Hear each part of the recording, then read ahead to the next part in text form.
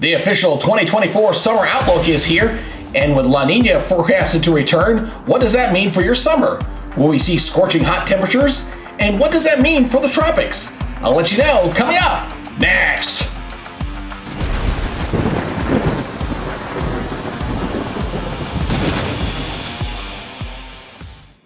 Hello everybody and welcome back to the Weather Nerds YouTube channel. I'm meteorologist Greg Majeski, making a difference one subscriber at a time.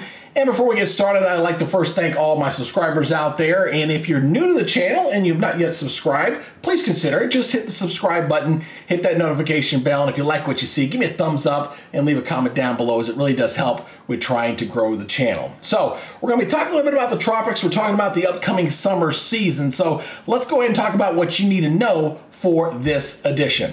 All right, we're going to talk a little bit about the latest on El Nino and how we're expecting things to kind of transition into the Pacific, and that's going to have an impact on the summer outlook. And we'll take a look at the forecast as well as we go into La Nina that's being forecasted later this year.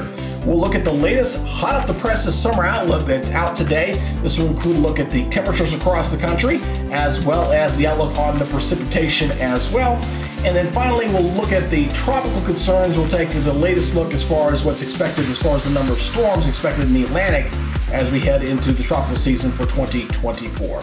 So we have plenty to talk about, plenty to get into for this edition. So let's go ahead first and take a look at the latest on El Nino.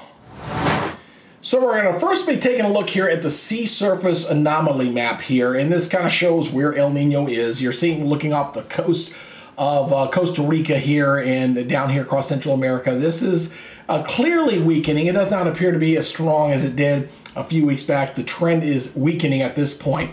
But one of the things that concerns me as I look at the sea surface anomaly map is just how warm it is out here into the Atlantic, especially off the coast of Africa. Of course, as those waves kind of propagate from west to east, they're going to run into that warmer water. And that'll be something that I think will continue as we go deeper into the year. What you're going to notice here with El Nino is we'll start getting some upwelling of cooler water, and you'll start seeing this kind of transition to blue. We'll see cooler temperatures there as we make this pattern shift from El Nino to La Nina, and that's going to have an overall impact on what our summer outlook is going to look like. So as we take a look at what the traditional La Nina pattern looks like across the continental United States, we get a troughiness here in the east. So keep this map in line as you look at it very closely here, where things are going to kind of line up here. So kind of zooming in here a little bit closer, you can see the troughiness is out here into the east. So you've got better chance of seeing wetter weather across areas of the New England. It noticeably drier here across the south, but one of the kind of wild cards in this is going to be the tropics.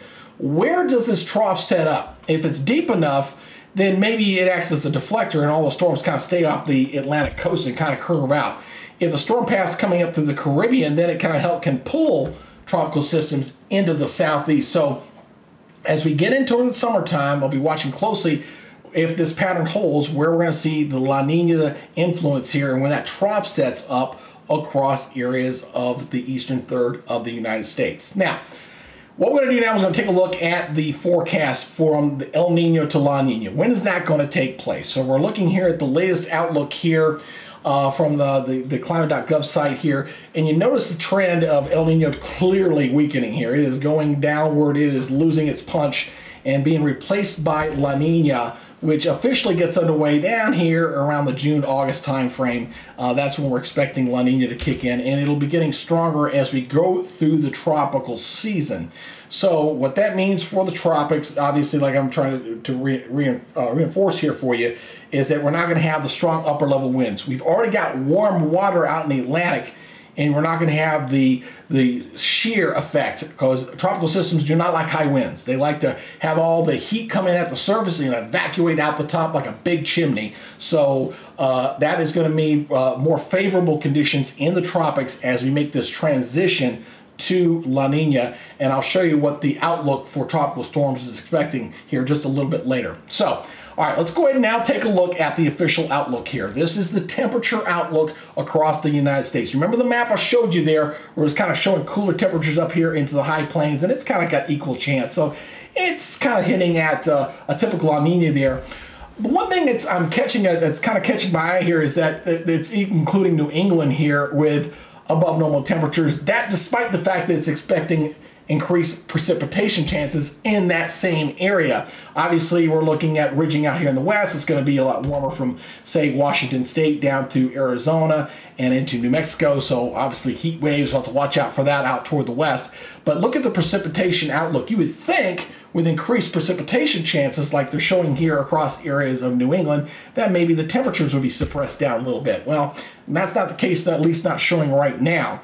And of course, the precipitation equal chances all across the southeast can greatly be influenced on how the tropical season develops, especially as we head into August and September, and its influence as far as bringing heavy rains if we're getting landfall systems across the southeast and of course across areas into the mid-Atlantic as well. So that's something just to watch closely as we get into the summer season and we start to fire out the tropical season, which of course officially gets underway on 1 June for the Atlantic hurricane season. So going back here again, looking at the tropics, and this is the image as of today, just for your notification there.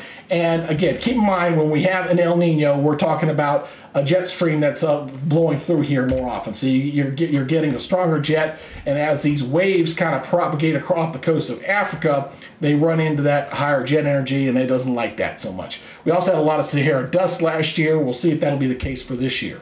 Now, with that going away, we'll have a more stable element out there, and we could see increased hurricane activity. And the last official update for the tropics is looking like this. This was as of December.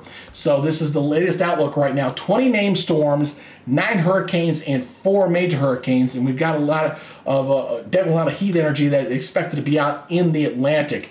So when we talk about major hurricanes, we're talking about Category 3 or above, greater than 115 miles per hour for the tropical season coming up as far as hurricanes are concerned. So that is your summer outlook for right now. Again, we're making that transition from El Nino to La Nina.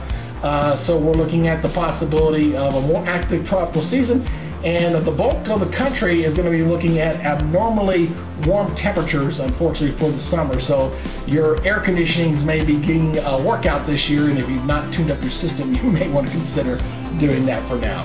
Hey, if you like what you saw, I really do appreciate you watching. All you got to do is hit that subscribe button if you'd like to become a member of the Weather Nerds family here.